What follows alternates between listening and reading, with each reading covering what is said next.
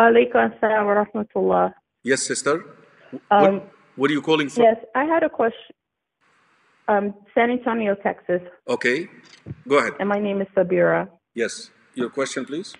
Um, what if is marriage mandatory in Islam? What if someone doesn't have any need or like any desire to marry at all, like, and they Clear, truly do not have the desire? Can clear, they clear, just clear. I'll answer decide to you. be single? Clear, clear. I'll answer you, inshallah. Jazakallah khair. So Okay. the Thank sister you. from Texas is asking, ya ikhwa, regarding,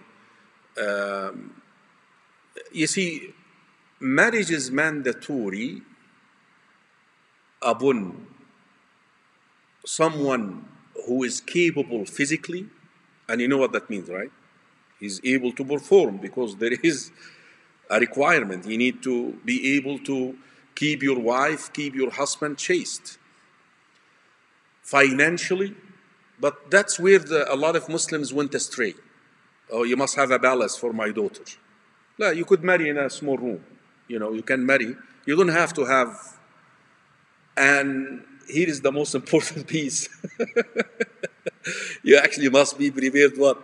And I'm telling you, this is the key for marriage, for a successful marriage, mentally. Then in Nisa, the women are, they need special care.